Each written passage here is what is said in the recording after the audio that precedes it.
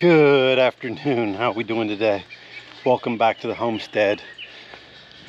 So today, I think that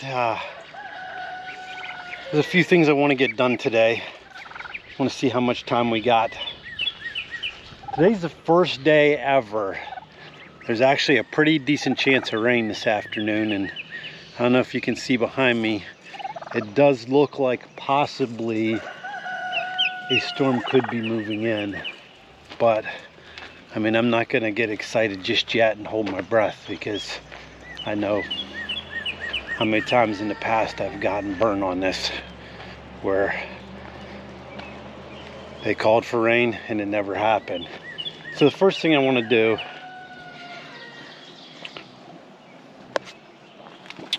we need to check on all the animals here real quick. With as hot as it's been, the animals need watered a couple times a day.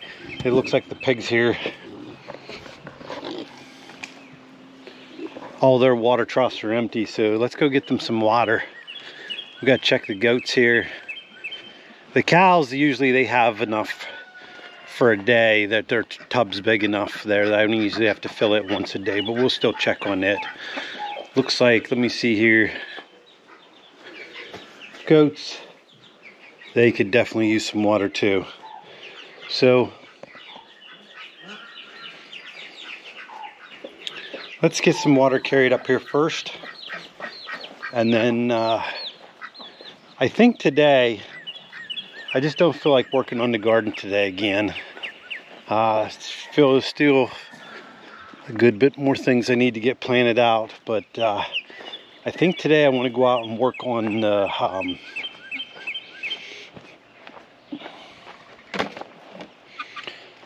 on that orchard area, the new area.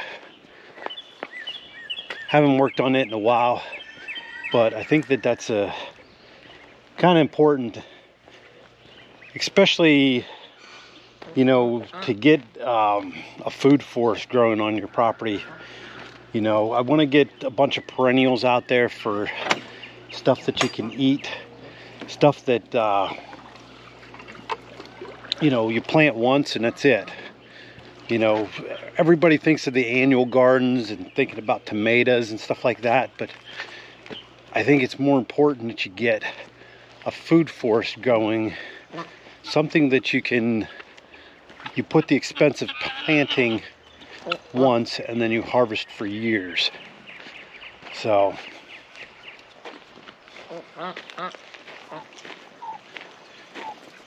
I want to go out there and I want to try something a little bit different this time. Instead of just going out there and let's get the goats some water here.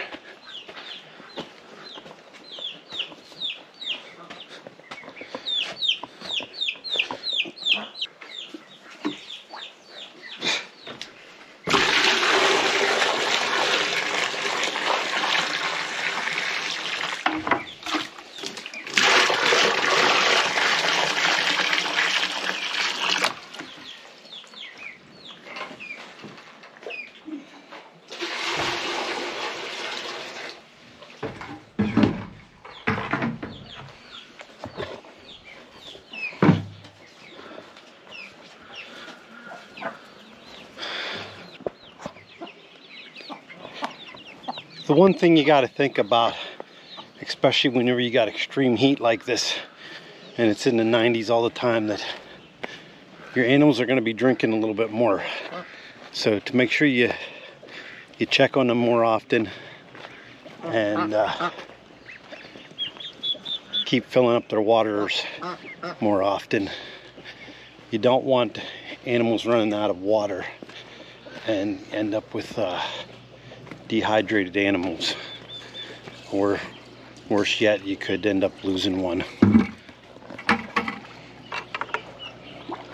So let's take this bucket up to the pigs.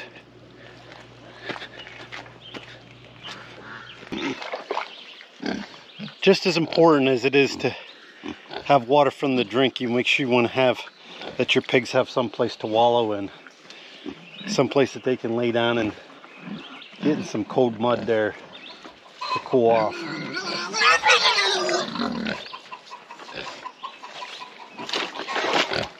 I got these guys over here. The grocery store that we get waste from gave me a spoiled jug of chocolate milk there, if you saw there. So I gave them that chocolate milk that was spoiled, and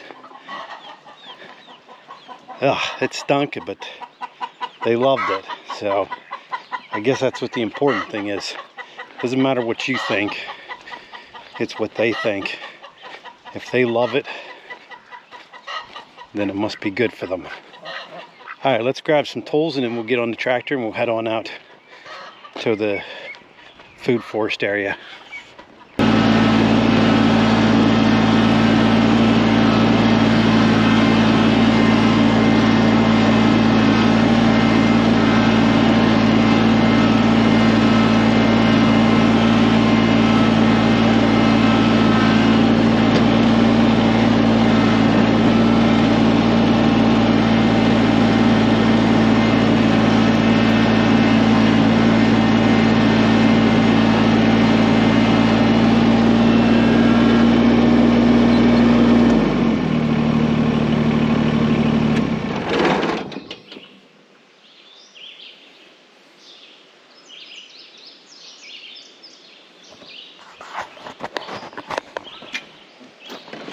Okay, so we're out here where we started clearing the land.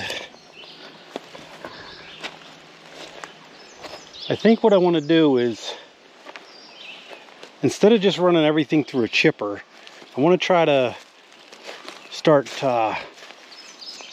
creating rows of brush. And then I'll cover it up with dirt, kind of like a hugelkultur where I bury it bigger.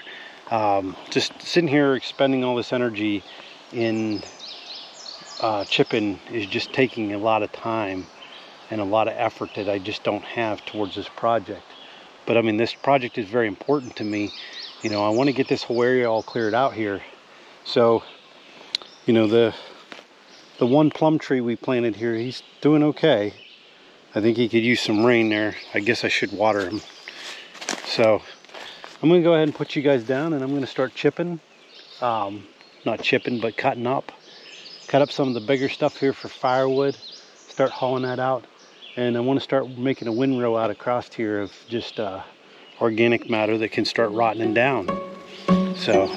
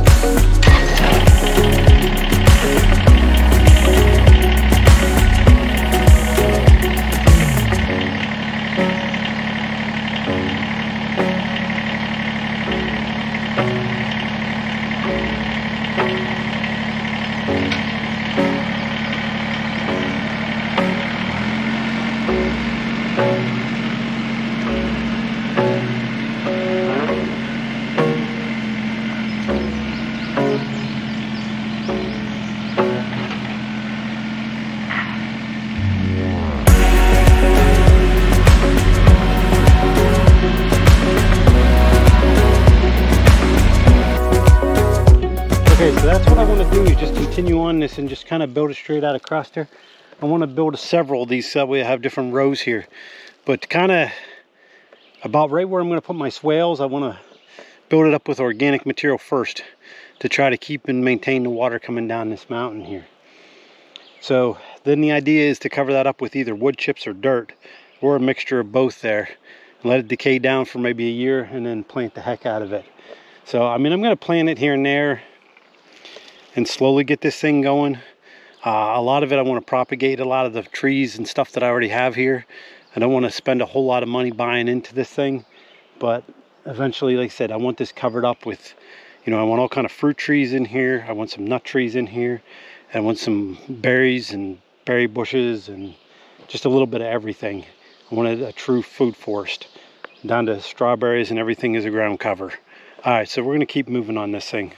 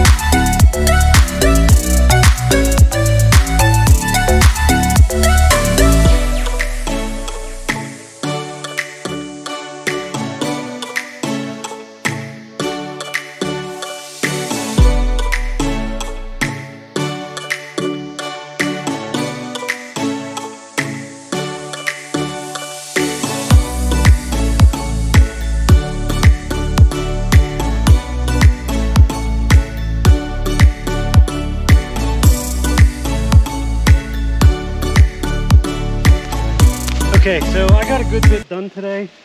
Got a lot in here cleared out, but with this heat, that's about all I can do for today. It's time to go in and sit down and take a break. So I'm just gonna keep working on this. Like I said, this is a long-term project.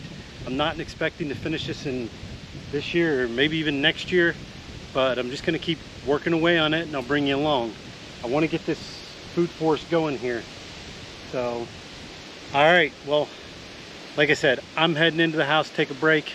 So thanks for stopping by the homestead, and I'll see you guys on the next one. Goodbye.